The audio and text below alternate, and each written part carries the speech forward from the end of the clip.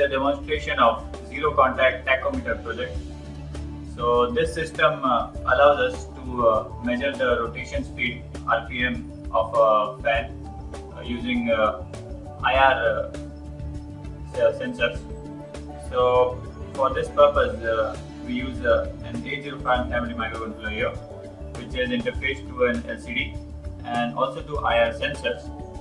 So these sensors are used to measure and display the RPM rate of any fan or any blade moving in a circular direction accurately, even at high RPM rates.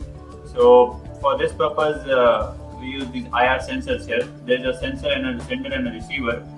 The IR sender or transmitter transmits IR rays, and whenever they are reflected from this white patch over here mounted on one of the fans, so the receiver measures them, and based on the time interval between the transmission and receiving of the reflected rays, we can calculate the RPM rate of a fan or motor.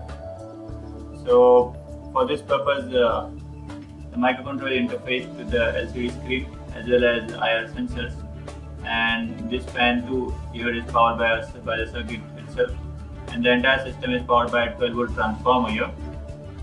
So let's see how the system works. Let's turn on the system now.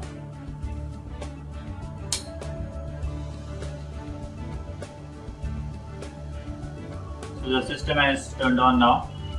So the fan here is moving at around 4000 RPM. So the IR sensors are used to measure the RPM rate. So depending on the reflection of reflected IR rays, it measures the RPM. Currently it is running at 4000 RPM, around 4000 RPM. So let's use one more fan here. Since this is powered by the transformer itself, it's gonna keep running at the same RPM level. So let's use another fan and see the accuracy of the system with another DC fan here. And this time we'll also check voltage applied, so that as the voltage increases, the fan speed will also increase, and similarly it will be displayed here on the RPM display. So let's use the power supply to display the concept.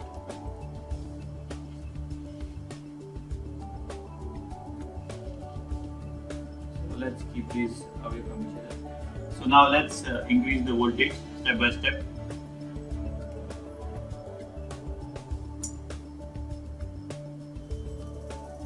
So as you can see, as I am increasing the voltage, so its RPM is going to increase, and it's going to show up there on the LCD screen.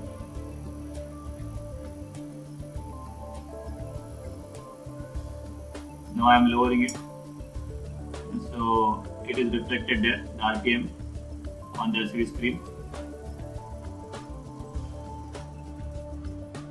So it has stopped now, and it shows the last RPM rate captured. So this is how a zero contact tachometer project works.